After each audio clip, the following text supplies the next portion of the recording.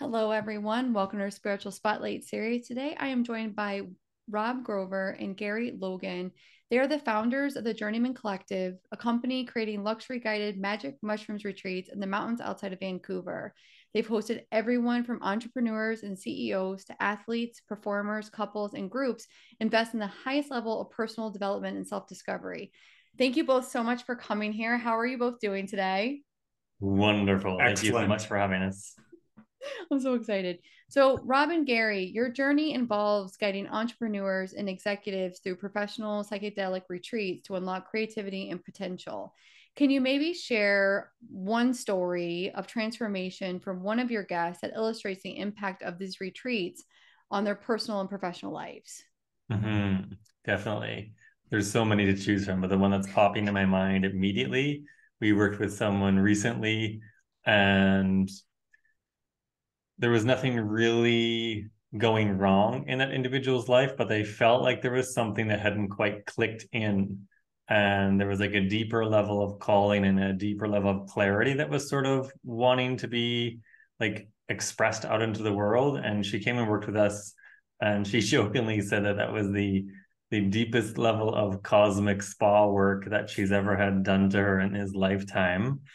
And now that we are about a month and a half out from her guided journey with us, Mhm. she just has this deep level of clarity and this concise ability to move into creativity and let that newfound clarity express itself.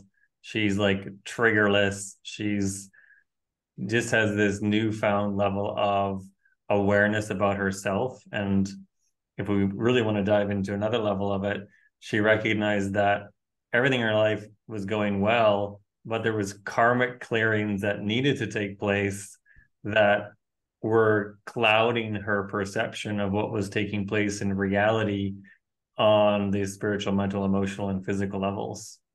That sounds amazing. Let me ask you this. So, psychedelics have gained attention as tools for unlocking creativity in business. How do you believe psychedelics can help individual tap into their creative potential and approach problem solving from a different perspective? Mm-hmm. Oh gosh. Where do you start? It's a clearing out of the old that no longer serves. Nice. So it's recognizing the patterns of thought and speech that's going on in your world and looking at it as like, God, that story really no longer serves me anymore. Like, how is that serving me telling you about my past or a block that's happening and it's you're repeating it. So with a psychedelic journey with psilocybin and guided that we're able to help you shift out of that to see the pattern of the old and create a new habitual way of thinking and learning and being for your future. Mm-hmm. And I would like to add to that too, is that there's a big part of the work that we do that's focused on the embodiment part. Mm-hmm. So a lot of society is running a lot around like bodiless chickens. It's just these heads clucking around society. And so when we actually learn how to embody this meat suit that we have been graced with in this lifetime, we're actually able to start to listen to it more deeply and attune to the clues and the cues that are showing up. And when we learn how to use the instrument of this like really potent level of technology that's coalesced into what we know as 3D matter, when we really learn how to operate that computer system, essentially, when we learn how to use that technology that's so potent, that's when we can just continually embody more and more and more and more. And as we embody more, then we get to actually use the human body as a potent, powerful, divine intelligence system. Do you find that a lot of the clients that come to you are not tapped into their bodies at all? And really, like you said, that must be the chickens and the headless people. I mean, it's interesting how people just do not see keyed into their bodies. Well, yeah, I think it's we've all been raised in a society where it's more on the mental plane and using the thinking mind, and we're going to think our way into reality and we're sort of pulled up and out of the spirit or the soul, or listening to ourselves, or even awakening to our multidimensional self. So it's people, like, for your listeners, what we see a lot of the time when we're speaking with people on discovery calls is people do this motion where they wave their hand in front of their heart and they say, there's something missing, there's something I haven't connected into yet, I don't know what it is, but I feel like there's something there that's yet to be discovered about myself, and it wants to be discovered, it wants to be uncovered. Mm-hmm. And I think that's like where it's like, okay, we're gonna open up that hopper, and it's like whoop, then the soul is like, oh, okay, this is what it's like, it's safe to be in this body. Yeah, that's beautiful. So the Journeyman Collective offers luxury guided magic mushroom retreats in a stunning natural setting. How does the environment and setting contribute to the transformative experience of your guests have during these retreats? We've created a very safe and comfortable environment. So you're not in a yurt or in the forest, and you're in a lap of luxury. We find that you're going through a challenging time when you're on a journey, and we want the environment to be as comfortable as possible for you during that journey of your inner discovery. And so this is how we want our journeys to be, how we personally wanted them, and that we have experienced. So there are multitudes of other ways of doing a psilocybin retreat, mm-hmm. but this is the way we feel that best honors the human, so they can rest into self. Mm-hmm. It's a beautiful way to put it. I really like that. It's a beautiful way. Let me ask you this, and I'm not sure if this is an appropriate question to ask. Can you explain the difference between microdosing and macrodosing when it comes to psychedelics, and how each approach can create shifts in consciousness and clarity? Mm-hmm. Yeah. Microdose equals micro shift. Macrodose equals macro shift. That's the short. Get out of your body. Whoa. That's what I envision macro dosing. Like, let's go. And actually, with the macro dose, with a lot of our journeys, it's deeply embodied. And people, like the journey that we just guided this weekend, several of the individuals were like, wow, that was really deeply uncomfortable and painful. But the thing is that they discovered dense, lower dimensional frequencies that wanted to be liberated, and they had to go into them in order to allow soul, the universe, whatever you want to call it, to flow through them more. Mm-hmm. So it's microdosing is wonderful. It sort of chips away, like little by little, just like with sort of like a little ice pick, chipping away at the unknown reality that's around us. Whereas I guess for going with ice pick, the macrodose would be akin to more like a jackhammer. I was going to say like a Titanic hitting the iceberg, like yeah, or a bulldozer is sort of moving through a lot very, very quickly, but also, like Gary said, in a very safe, guided process. And the way that we guide too is like, their like dosage is very important for us as well, and so that's like an attuned guidance that comes through us and our clients, and it's a very fine line whereby some people may come in and be like, I want the ego death and the hero's dose, and it's like, it doesn't matter. Like when you push the scales too far one way, what can happen is that you get nothing from it because you don't remember anything, or you don't have any, like the conscious mind in our journeys is still left online to some extent so that you can learn from it. So you're aware of the information that's being presented, you can learn from it, understand from it. And then because the conscious mind is still online, there's this aspect of you can continue to remember back into different pieces of information that were presented to you so that you can harvest those riches for the rest of your life. Mm-hmm. Yeah. You bring up a very valuable point. Regardless of whatever type of inner work you're doing, there is a moment where you get to overload and nothing is retained and nothing is shifted. And it's like you have to be very conscious of where your dial is tuned to or what you want to bring in. That's a really valuable point. So let me ask you this. Your mission includes making more conscious leaders in the world.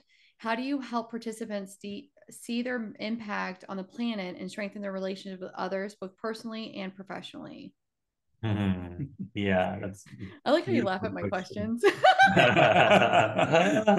Well, as soon as you start asking the questions, like I'm like thinking of clients and their transformation. And one of the things that we often say is that we're always in awe of the transformation that takes place in the 4 days that people are with us, and like who they walked in as on the first day and who they're leaving. They're two totally different people. The core essence of who they are is still there, but there's been this massive shift and this massive shedding of the old and awakening to the new.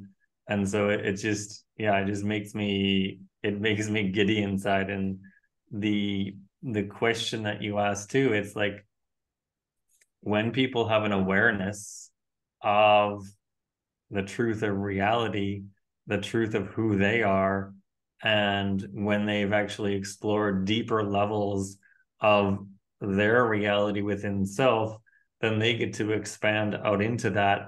And because they've been vulnerable with themselves, they can then be vulnerable with people in their relationships, their children, their spouse, their business partners, their employees, whatever, or people that are working for them in some way, shape, or form.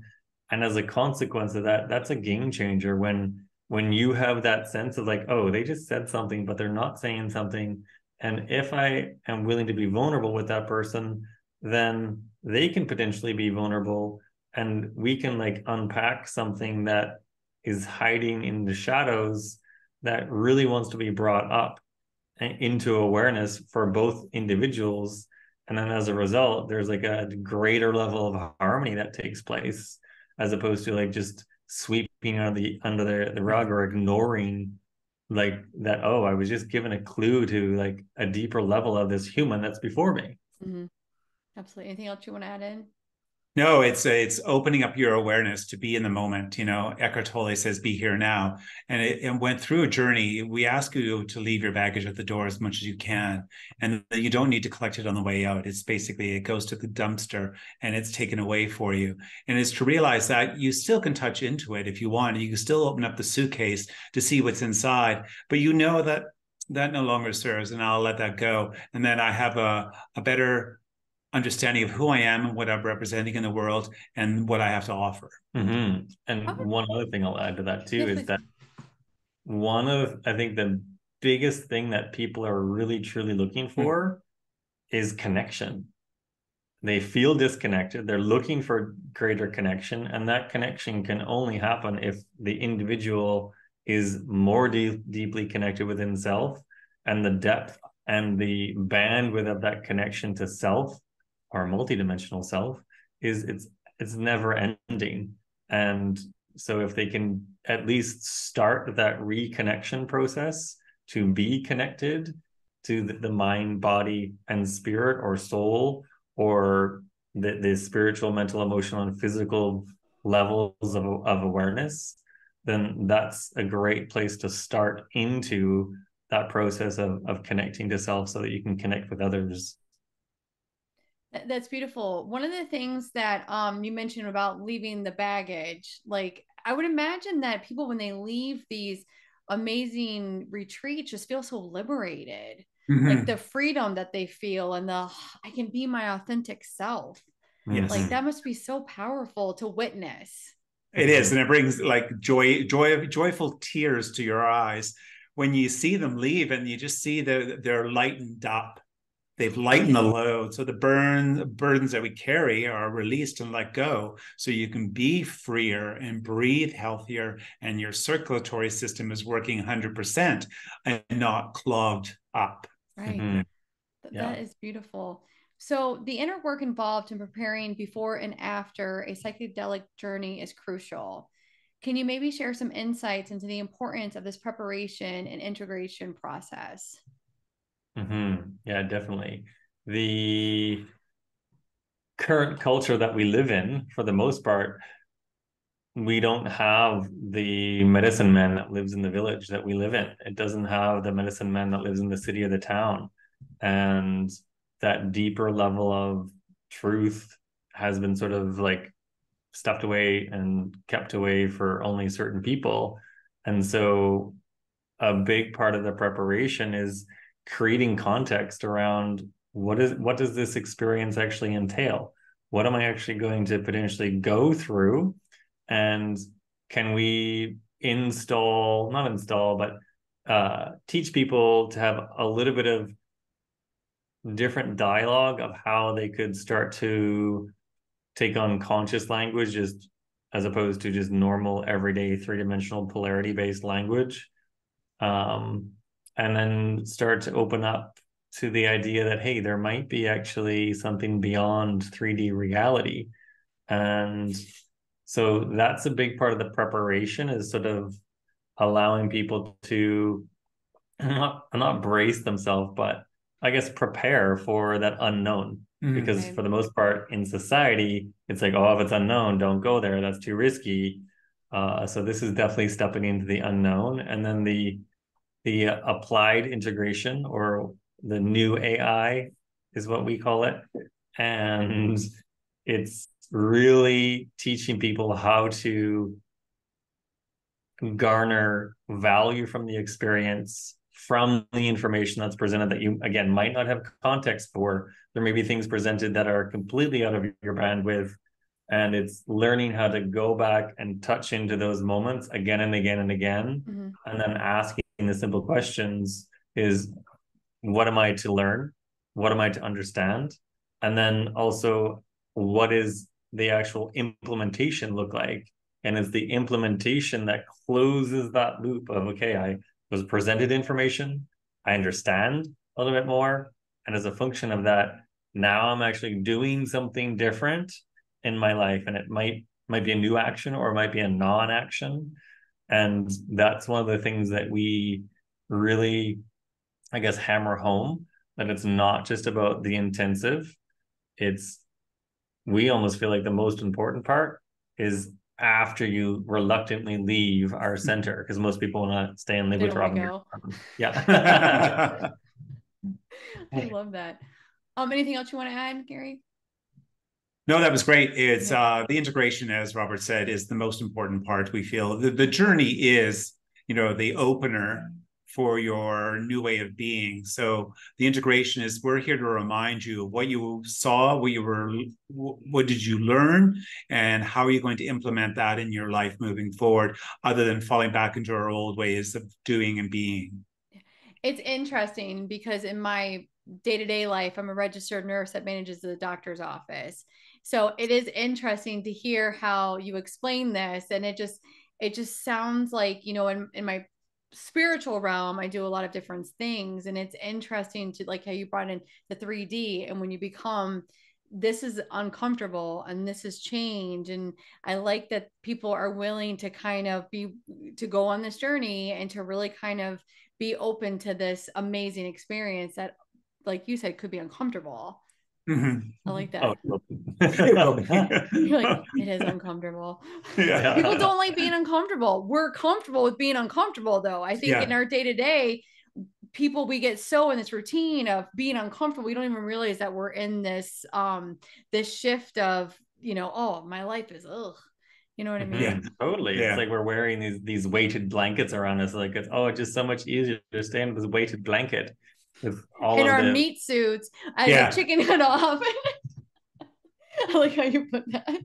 But I'm going to work tomorrow and be like, guys, let's talk about these meat suits, okay?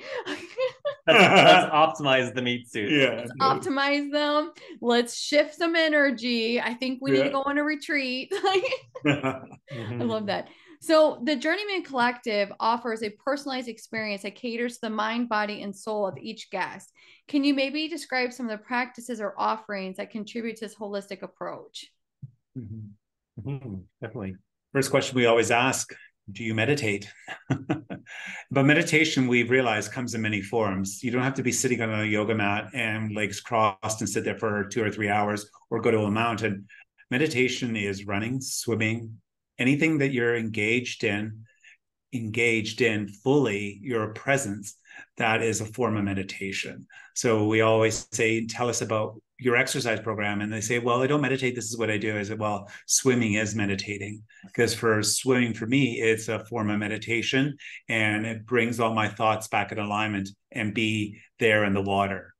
We teach people to go into stillness and learn how to release the monkey mind that is chattering in your head. It's not going to happen overnight. It's going to take time and practice to say, talk to it and leave it on the shelf. Food. Yeah, all the food is curated depending on like preferences, and typically vegetarian, but not always, because there's an increasing number of people who are like, no, I need animal protein every day. And so we respect that, and we source the most local and most organic or energetically integrous meat producers in the valley that we live in. And then it's the other part that's curated is we get to know our people, and we get to know them as like, hey, what's going on in your life? What's going on in relationships? What's going on in your businesses? And like, how can we support you in what's at the forefront, what really wants to be worked on? And just, yeah, like there's so many different stories that are just popping in my head right now about all of the different people that we've been working with. And something as simple as like, oh my goodness, I just had like a brilliant, heartful connection with my 16-year-old teenager. And I realized that this has just changed everything about how he is going to carry forward with connecting to his children in the future. And so just those little things of like preparing people, and then also helping people integrate and continue to using the tools that they really are called to use.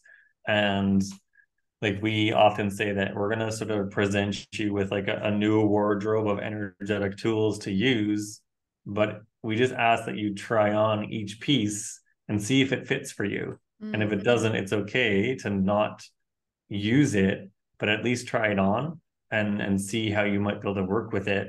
And yeah, it's just really important for people to be open to say, hey, yeah, I'm willing to like look at meditating and energy centers and working with my chakras, or working with the quantum realm of reality. I mean, you guys really work with the entire being. Like you said in the beginning, somebody had to release, karmic trauma, and they're recognizing that they're not picking up on triggers anymore. It's a very like inclusive modality that you're offering for people. It offers everything, and I feel like it's this beautiful package that you offer, for an individual to really have this amazing life that they really desire within, but maybe not know how to get there. It's such a beautiful thing. And I like, it's, for me, it's like, and I like that you bring up, there's different types of meditation, because I think sometimes we're like, I must sit here and, and listen to music or chant or whatever. Like for me, I do energetic meditations. I don't have to consciously listen to them. I know the energy's going on. So I appreciate that you bring that up, because I think we get stuck in this idea of there's only one way. Yeah. Yeah. And I think that's the other part too, is that like with a journey with us, there's a big part of like, because we take that time and curate the experience for the individuals, that's like honoring their uniqueness. And like, we had a client that she was like, well, I might come and like do the thing that I usually don't do, and I'll come into a group journey with you. And then a few days later, we jump on a call with her again, and she's like, heck no, I want to do this all on my own. I am a unique creature of habit, and this is how I want this experience to be for me. Yeah. And I just want Rob and Gary all to myself, and I want that experience just for myself.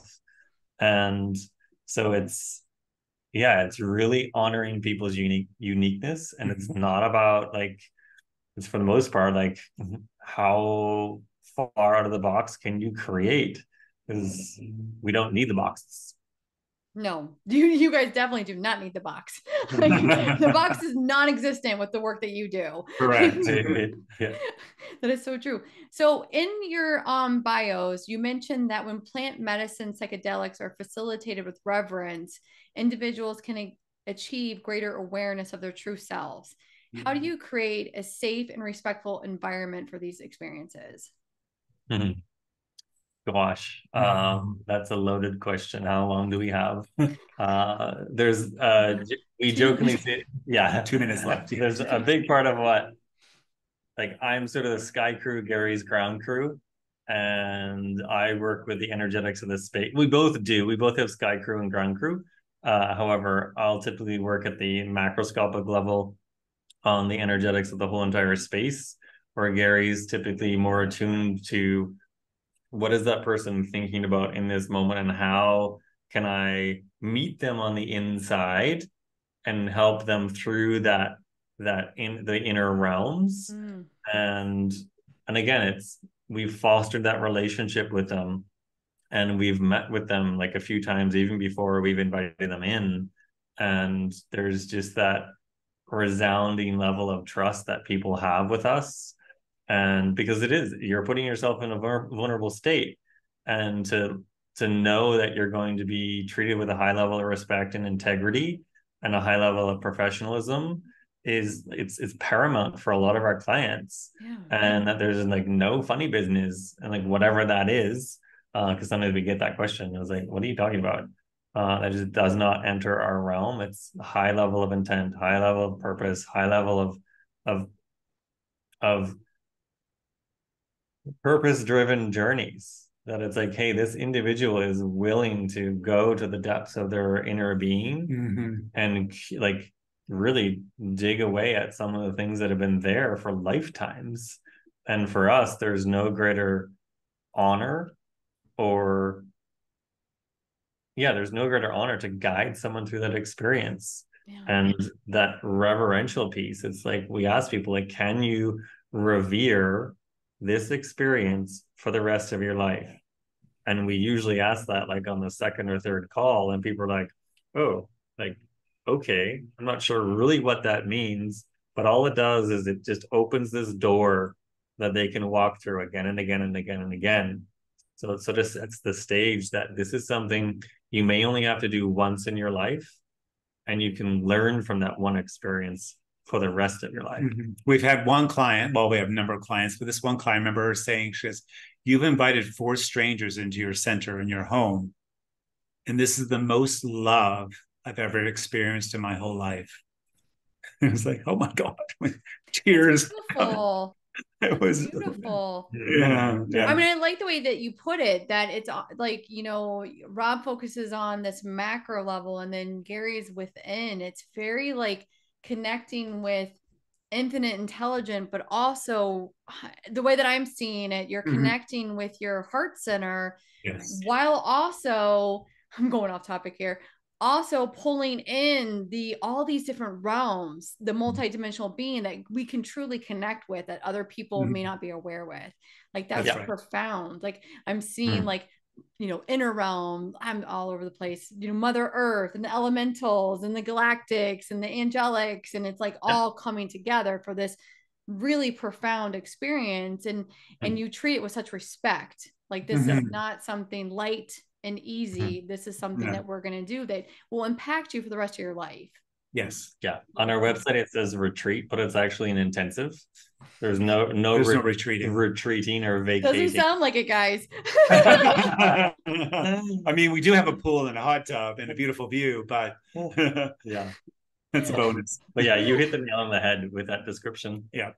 Yeah, it's beautiful. So before I ask the final question, if anyone is interested in learning more about these retreats, aka intensives, and other things that you guys offer, where is the best place for them to go to? Yeah, we have a brilliant website, www.thejourneymen, MEN, collective, one word.com. Also on Instagram and Facebook. That's beautiful.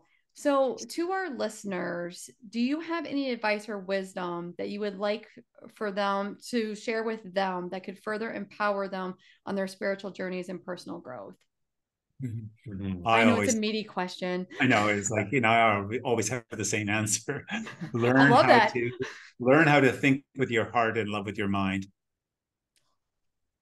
It's a good one. It's a Mhm. good one. Anything you want to add? Sure. I would say ask yourself the question, what am I to remember into so that I can serve another person, community, or the planet? That's beautiful. Well, Gary and Rob, I want to thank you both so much for coming on the Spiritual Spotlight series. You guys are amazing, and I definitely look forward to speaking with you again in the future. Brilliant. Thank you so much. This was great. Thank you.